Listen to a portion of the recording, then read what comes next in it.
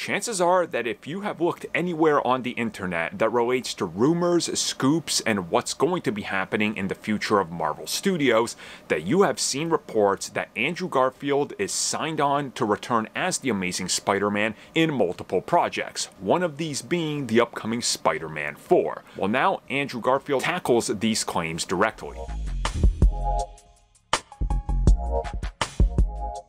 So this is Andrew Garfield being very PR savvy, if you will. But remember, most people will quickly point out the whole werewolf scenario. I'm not in it. I'm not the werewolf. There's nothing to see here. Move along. I don't even know how those screenshots leaked because they're not fake. They're AI. Yeah, it was all real, right? So people don't trust him.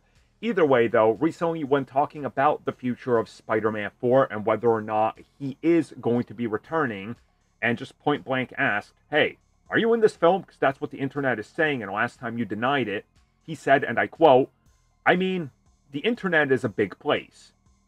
I think there's a lot of people who just want to say anything to get clicks. So you might have been duped, I'm afraid. End quote.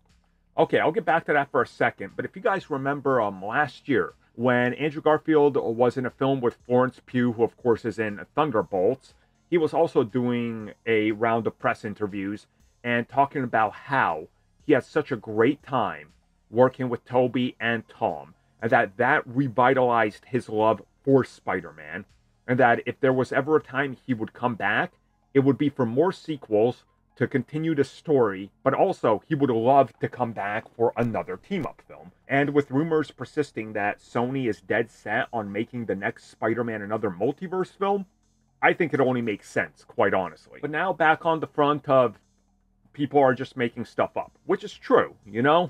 People are always making stuff up. Back in the day, do you guys remember Movie Pilot?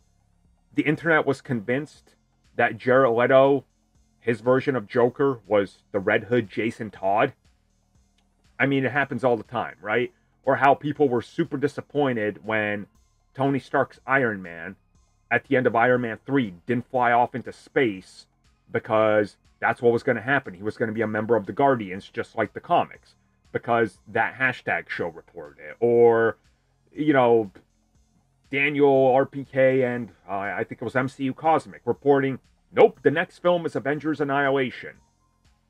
And then it never was. You know, like, scoops and reports are always just that. And that's all you can really get from it. So, do I fully trust Andrew? No. But do I trust that he's telling the truth here? Yes.